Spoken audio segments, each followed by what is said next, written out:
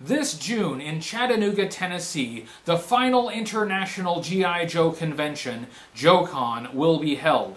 When the lights go out on the final day, the 25-year run of official G.I. Joe conventions will end forever. I will be there. I hope to see some of you there too. The theme of the convention-exclusive toys will be Slaughters Marauders versus Python Patrol. In honor of the convention in the month of May, I will review Slaughters Marauders and Python Patrol toys. More than that, we will mostly be looking at vehicles. I only have one figure review lined up for the month. Unfortunately, I won't be reviewing any vintage Slaughters Marauders figures because I don't have any of them complete and ready to review yet. We will be looking at a couple of vehicles though, and the vehicles are pretty amazing. We've looked at Python Patrol once before. This will be the first full review of a Slaughters Marauders toy. I need to thank some people. First, thanks Jaren Torwalt, who first sent me the vehicle that will be reviewed in this video. Sadly, it was chewed to pieces by a large dog. I replaced the vehicle, and I want to dedicate this review to Jaren. Also, thank you to Arthur and Lawson Allen for donating some figures that will be seen in this review. Marauderize it! Oh no, here we go. That's right, I'm back, baby. Ha ha ha!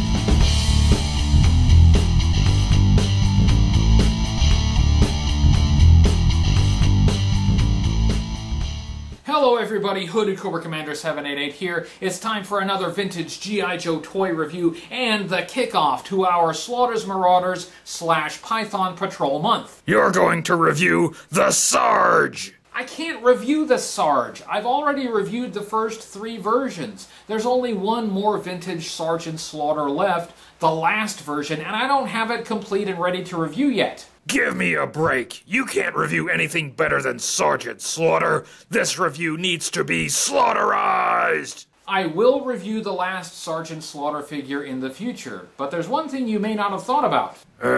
What's that? Once I review the final Sergeant Slaughter figure, there won't be any more Sergeant Slaughter on this channel. Ever.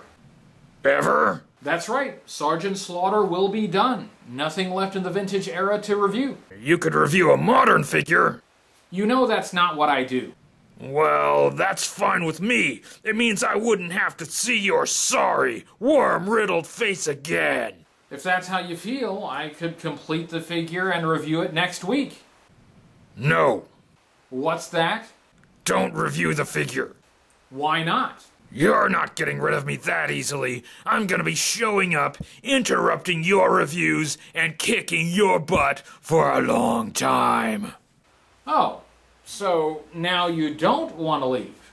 Don't think for a second I like you. I only want to keep tormenting you as long as possible. So I order you not to review that figure for a long, long time. Alright, I guess I can't disobey orders. I'll review the Armadillo instead. And don't forget to slaughterize it! I wouldn't have it any other way. HCC788 presents the Slaughters Marauders Armadillo.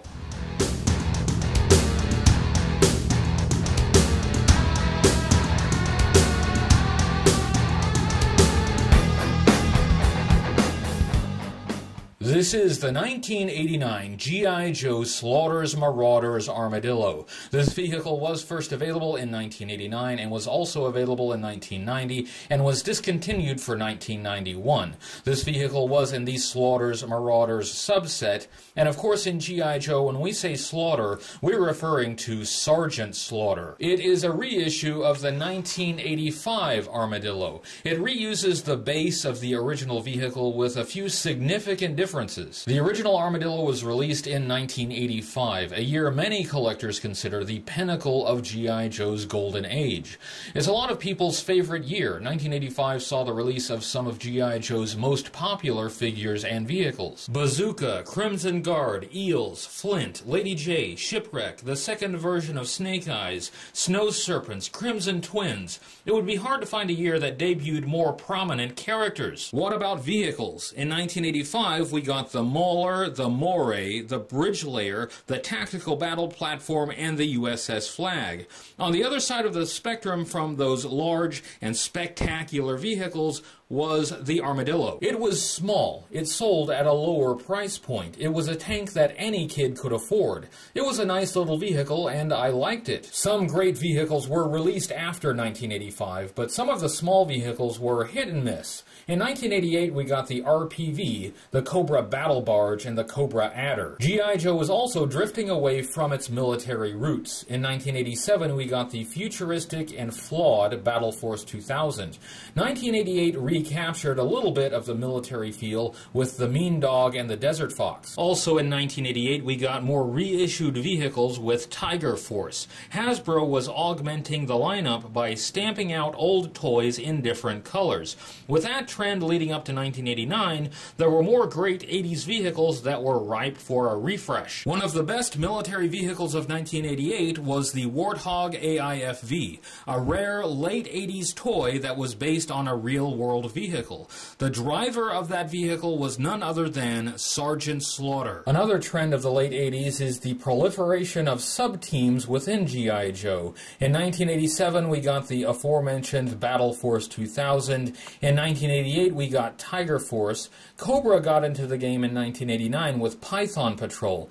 G.I. Joe and Cobra were carved up into segments, and in 1989, Sergeant Slaughter got his own team. That was actually the second time he was given his own team. Sergeant Slaughter was a professional wrestler with a Marine Corps drill instructor character. His real name was Robert Remus, and he was a Marine in real life. In 1986, a Sergeant Slaughter action figure was available as a mail-away offer. Later that same year, a second version of Sergeant Slaughter was released with a vehicle, the Triple T tank. Sergeant Slaughter was a popular character in 1986 and featured prominently in the opening miniseries of the cartoon that year, Arise Serpentor Arise. He had a few appearances in the Sunbow animated series, but not very many. He returned in the 1987 G.I. Joe animated movie, and he had an important role. It was at that time he was given his first sub-team, Sergeant Slaughter's Renegades. The Renegades were released as action figures and were sold in a 3-pack that included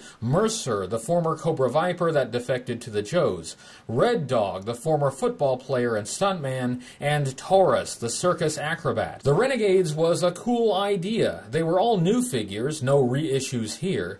They were ruffians who did dirty jobs that the G.I. Joe team didn't want to do. They were G.I. Joe's version of the Dreadnoks. Oddly, the look of the figures was the opposite of their rough personas. They were bright and colorful and almost cheerful looking. The Renegades didn't really go anywhere. Only Mercer got a second version in the vintage era. In 1988, keeping with the trend of making Sergeant Slaughter a vehicle driver, a third version of Sergeant Slaughter was released with the Warthog. It was an excellent vehicle and I gave it a favorable review. What's special about the third version of Sergeant Slaughter? It's the only version where you can remove his hat. Sergeant Slaughter was more involved with G.I. Joe after the 1987 movie. He appeared in the Deke animated series frequently, and he was in commercials for the toys. In 1989, we got the fourth and final version of Sergeant Slaughter. It reused the mold for version 1. This is also when Sergeant Slaughter got his second team, Slaughters Marauders. Like Tiger Force, it would consist of reissued older figures with different colors.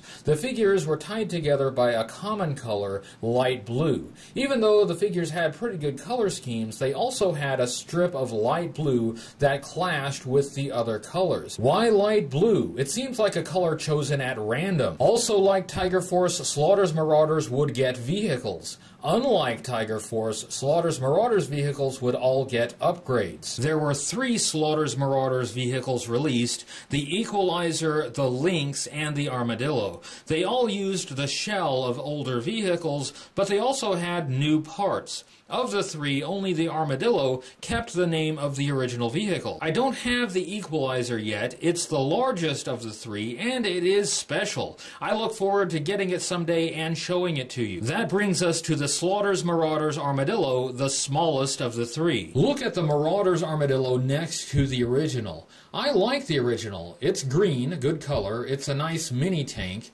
The Marauders version isn't just a straight re-release, it's a significant upgrade. For one thing, it's painted. It has a camouflage pattern on it. That was a rare thing on G.I. Joe vehicles. There were only a handful of vehicles that got that treatment. This is part of why Slaughters Marauders vehicles were special. They all got this painted camouflage. Not only is it camouflage, it's three-tone camouflage. On top of the base plastic color, it has two additional colors. The camouflage colors match the color scheme on Slaughters Marauders figures, but without the blue. Thank heaven they resisted the temptation to add blue. The Armadillo is an example of a multi-launch rocket system, or MLRS. One example of a real-world MLRS is the U.S. Army M270. Let's take a look at the parts and the features of Slaughters Marauders Armadillo, starting here in the front. In the front we have a molded-in winch. We also have a Canadian flag. This is the Canadian release of the toy, just like the one Jaron sent me. The Canadian vehicles were the same as the American versions, except for having Canadian flags and labels. On the top of the body we have this fuel port. This was a feature that appeared on some 1985 vehicles. They could be used with fuel nozzles that came with a couple playsets. It was a nice feature that didn't really catch on. Later vehicles didn't have them. I'm glad to see it carried over to this 1989 vehicle. On both sides we have the Slaughters Marauders logo. Looks kind of like a sheriff's badge. The Armadillo has fake treads like the original, these in black. I will show you the underside of the vehicle in a minute because I want to point something out. I want to show you the rest of the vehicle first. The features we've looked at so far are just carried over from the original Armadillo. But it's at this point we start to see some major changes. The turret is entirely new. It does not reuse the turret from the 1985 tank. The turret can rotate all the way around. It is not obstructed by a back rail. It does not carry that back rail over from the 1985 Armadillo. The spaces where the rail connected to the body are filled in, but it does still have the center hole on the back platform, but it no longer has anything that attaches to it. I noticed the reuse of a sticker here. This M12A1 first appeared on the 1984 Slugger. The Slugger incidentally being another camouflaged G.I. Joe vehicle. Inside the turret we have the cockpit. There are no molded-in instrument panels in there. It's pretty plain. There's room for one figure. Let's use Slaughters Marauders Mutt. There is no seat, so you just kind of drop the figure down in there. Now, once the figure is in there, the turret will still turn, but you kind of turn the turret around the figure. The figure itself does not turn. Even though the figure is kind of exposed in this position, that's pretty much the same as the original Armadillo. That's about the best you're going to do with a vehicle this size. Plus, for display purposes, I don't mind this so much. We do get to see the figure in the vehicle. Instead of the quad guns on the original Armadillo, we have 6 huge tube-launched missiles. The tubes elevate about 90 degrees. There's a tab on the bar that connects them that prevents them from moving any farther. The tubes and the turret are in dark green and do not have the camouflage paint application. But since that dark green base plastic color is part of the camouflage, it still fits pretty well. There are 6 missiles, all identical, and all in this off-white color. The blueprints call them High Impact, XXX, 010, Surface-to-Surface / Surface-to-Air missiles. If I'm not mistaken, these missiles were also used for the Slaughters Marauders Equalizer. They have one long fin that serves as a tab for pulling the missiles out of the Equalizer's longer tubes. The off-white color provides some contrast against the dark greens and browns of the vehicle, and I don't mind that. We've made our way to the back of the vehicle, and here we have the platform with 2 foot pegs for additional figures. This is the same as the first version, but here's where I have to point out another upgrade from the 1985 Armadillo. Remember when I reviewed the Armadillo and pointed out that placing figures on the back platform made the vehicle back heavy, causing it to tip backwards? The vehicle rolled on wheels, and those wheels were too far forward to support the weight in the back. The Slaughters Marauders Armadillo has huge missile launchers, but even with the missile launchers and a full complement of figures, it does not tip backwards. Why not? Well, look underneath. they added a third set of wheels in the back. These extra wheels in the back add the support the vehicle needs, and it may seem like a small thing, but to me this is a significant functional upgrade. Go ahead and put figures on the Slaughters Marauders Armadillo. It will not tip backwards. I have to give credit to Hasbro here. They noticed a flaw in the original design and they fixed it. Looking at how the Slaughters Marauders Armadillo was used in G.I. Joe media, it appeared in the Deke animated series in Operation Dragonfire. It appeared in all of the episodes of that miniseries, but had the most exposure in Day 5. In that series, Sergeant Slaughter led his Marauders against Cobra's Python Patrol. Unfortunately, it made no other appearances after that. The Deke animated series continued into the 90s, and the Slaughters Marauders vehicles were just maybe not 90s enough. To my knowledge, neither the Slaughters Marauders Armadillo nor the Marauders themselves were featured in the comic book series published by Marvel Comics. Sergeant Slaughter wasn't favored in the comic books. After a couple issues following his introduction, he disappeared, never to be seen again. Even when his vehicle, the Warthog, was introduced, it did not include the Sarge. Larry Hama must not have liked the character. Looking at the Slaughters Marauders Armadillo overall, it is top tier. Top, top, top. It's not easy for a reissued toy to make it to the top tier. Usually, reissuing toys is a lazy way to push out new product. A reissued toy would really have to bring something new to the table, and that's exactly what the Slaughters Marauders Armadillo does. First, the camouflage. Paint applications for vehicles were expensive. We rarely got them. Most G.I. Joe vehicles added color interest by using different color plastic. The rare paint applications we got were usually in the form of camouflage, like on the 1984 Slugger and the 1986 Tomahawk. And Tiger Force vehicles did have painted tiger stripes. All Slaughters Marauders vehicles got painted camouflage. This is special. This is an extra expense taken to refresh the old toy. If that's all they did, it would be great. But that's not all they did. They changed the top half of the vehicle. They added a new turret and missile tubes. In general, I prefer guns over missiles, but I have to applaud the extra effort here. To top it off, they fixed a problem on the old Armadillo. They added the third set of wheels in the back, which helps balance the vehicle.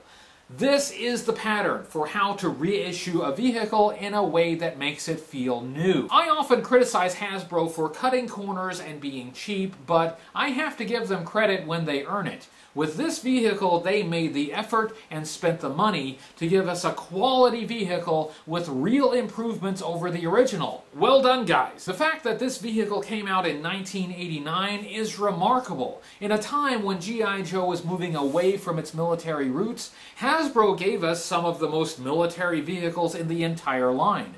These vehicles would match up well with the best vehicles of any era. I admire what they've done here. I'm impressed. I was out of G.I. Joe by the time these vehicles were released, but if I had seen them, they might have kept me in longer. So, how was that, Sarge? Weak! You did the whole review without doing push-ups. You have rubber bands for arms. You make me sick. I'm glad you liked it. That was my review of the Slaughters Marauders Armadillo. I hope you enjoyed it. Next week we'll be looking at a Python Patrol figure. It's the only figure review scheduled for this month, and it is a doozy. Wow! Please join me each week as we count down to the final JoeCon, and then, if you have the means and the opportunity, I hope you will join me there. The convention will be June 21st through the 24th, Chattanooga, Tennessee. In the meantime, find me on Facebook, Twitter, and support the channel on Patreon. You can also visit my website, HCC788.com. Thank you for watching. I'll see you next week for a Python Patrol toy review, and until then, remember, only Sergeant Slaughter is Sergeant Slaughter. Hey, join me in Cobra. Wait till you meet Slaughters Marauders. Slaughters Marauders camouflage, they can't be seen. But you better believe they're mean, they're mean. There's me, and Spirit, and Footloose on the attack. Slaughters Marauders to the rescue. Take this. Go, Joe! Nobody beats G.I. Joe. G.I. Joe, Slaughters Marauders. Equalizer, Armadillo and Lynx, figures sold separately. Nobody beats G.I. Joe. Yo, Joe!